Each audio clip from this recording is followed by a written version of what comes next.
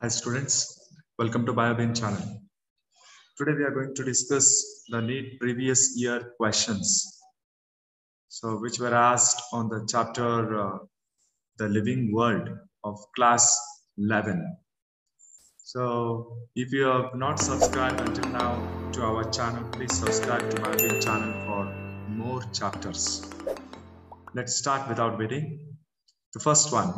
Which one of the following aspect is an exclusive characteristics of living things? Isolated metabolic reactions occur in vitro. Option number B, increase in mass from inside only. Perception of events happening in the environment and their memory. Increase in mass by accumulation of material both on surface as well as internally. And the correct answer is perception of events happening in the environment and their memory. Next question. The living organisms can be unexceptionally distinguished from the non-living things on the basis of their ability for. So option number A, interaction with the environment and progressive evolution. B, reproduction. C, growth and movement. D, responsiveness to touch. So the correct option is responsiveness to touch. Third question. Biological organization starts with cellular level, organismic level, atomic level, submicroscopic molecular level. The correct option is D, submicroscopic molecular level. Select the correctly written scientific name of mango, which was first described by Carolus Linnaeus. So according to the rules of binomial nomenclature, the genera should start with capital letter, species with a small letter. And if the scientist who gave that scientific name, so can be written as Lin. So the correct option among this is C, Mangifera indica Lin. Next question.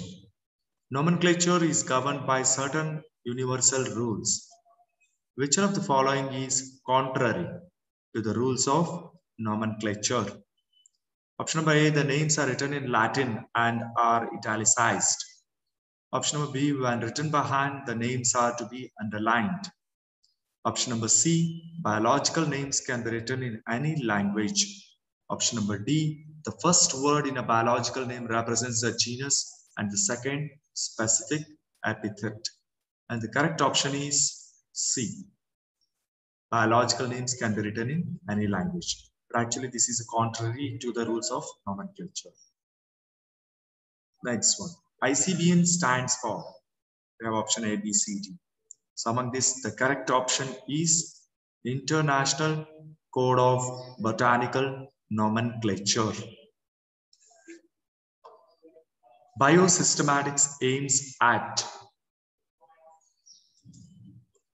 Biosystematic aims at the classification of organisms based on broad morphological characters. Option number B, delimiting various types of organisms and establishing their relationships. Option number C, the classification of organisms based on their evolutionary history and establishing their phylogeny on the totality of various parameters from all fields of studies. Option number D, identification and arrangement of organisms on the basis of their cytological characters. The correct option is C. Question number 8. The book Genera Plantarum was written by Engler and Brandt, Bentham and Hooker, Passy, Hutchinson. The correct option is Bentham and Hooker.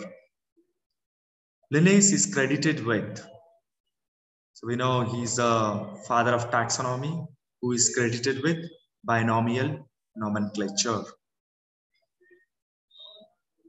Linnaeus evolved a system of nomenclature called, so just now we were speaking about binomial nomenclature. So that is the correct option. Question number 11. The term new systematics was introduced by Bentham and Hooker, Linnaeus, Julian Huxley, A.P. de Candolle. The answer is Dantam and Ukar. We have column 1 and column 2 of classification of housefly. And then we have to select the correct option here. So we know that the family of the housefly is Mucidae. Order is Diptera. Class Insecta. Phylum Arthropoda. The correct option is A. So the common characteristics between tomato and potato will be maximum at the level of their family, order, division, genus. So the correct option is family. Which one of the following is correctly matched with its particular taxonomic category? We have tiger, tigris species, cuttlefish, mollusca class, humans, primata family, housefly, musa order. So the correct option is tiger, that is tigris species. Species are considered as real basic unit of classification, lowest unit of classification, artificial concept of human mind, which cannot be defined in absolute terms, real units of classification devised by taxonomist. So the correct option is a real basic unit of classification. Which of the following is less general in characters as compared to genus? We have species, division, class, family. The correct option is species.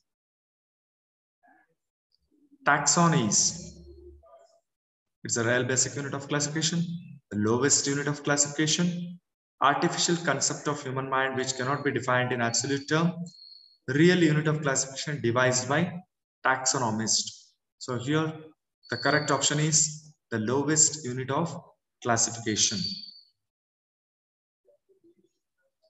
Sequence of taxonomic categories.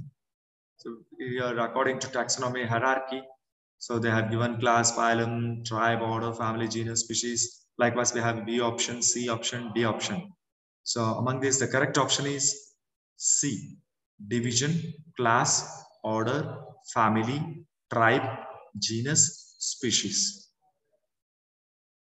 The term phylum was given by Cuvier, Haeckel, Theophrastus, Linnaeus. So it is Haeckel. A group of plants and animals with similar traits of any rank is species, genus, order, taxon. So it is taxon. So it is any rank in the taxonomic hierarchy. A taxon is a group of related families, related species, a type of living organism, a taxonomic group of any ranking. So again, the correct option is D. Basic unit or smallest taxon of taxonomy or classification is species, kingdom, family, variety. The correct answer is species. Static concept of species was put forward by De Candolle, Linnaeus, Theophrastus, Darwin. The correct answer is Linnaeus. I have as a column with 1 and 2, wherein they have given taxonomical aids at column 1 and the meaning at the column 2. So herbarium, key, museum, catalog. We have options A, B, C, D. And the correct option for this is, that is fourth one, that is D option. The label of herbarium sheet does not carry information about date of collection, name of the collector, local names, height of plant. So here date of collection, name of collector, local names can be written on the herbarium, but the height of plant varies according to environmental conditions and other factors. So we cannot write it on the herbarium sheet. The correct option is D. Which one of the following is not the correct statement? So a museum has a collection of photographs of plants and animals. Key is a taxonomic aid for identification of specimens. Herbarium houses dried, pressed, and preserved plant specimens. Botanical gardens have living plant for reference. So among these, it is not the correct statement. So the correct answer is A, because museum will not be having photographs of plants and animals. They are having dead plants as well as animals. One of the most important functions of botanical garden is that they provide a beautiful area for recreation. Option number B, one can observe tropical plants there. C, they allow ex situ conservation of germplasm. D, they provide the natural habitat for wildlife. So here they have asked important function of botanical garden. So we can say they allow ex situ conservation of germplasm, wherein the plants are conserved in the controlled condition.